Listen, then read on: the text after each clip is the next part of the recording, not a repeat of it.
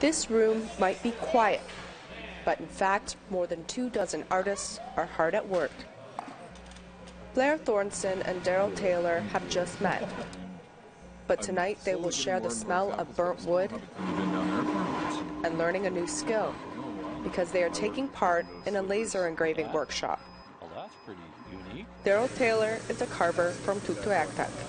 I was wondering about the little plastic images that were sitting on a table there, and I was watching it being made, and I was wondering whether I could do that with carvings also.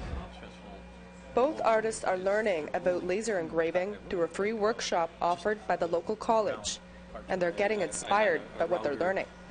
For Thornton, who paints regional pictures onto local maps, he has run into copyright issues and cannot mass-produce his work.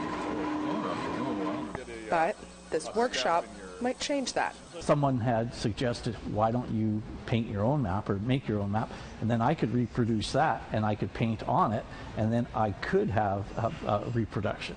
Over in the craft section, Vanessa Airdaughter of Whitehorse attends her first festival. She sits beside Catherine Cockney, who is already on her second workshop.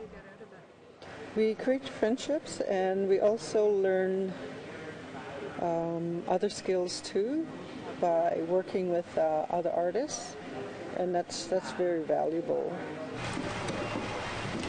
On display is Airdaughter's weaved work, but she also dabbles in raven feather art.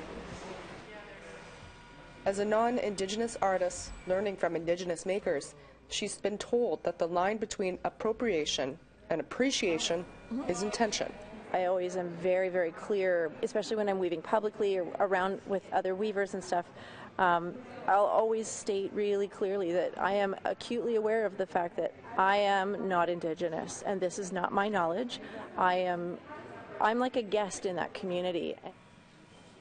Daryl, Blair, Vanessa, and Catherine will each go home with a completed piece of art from the workshop.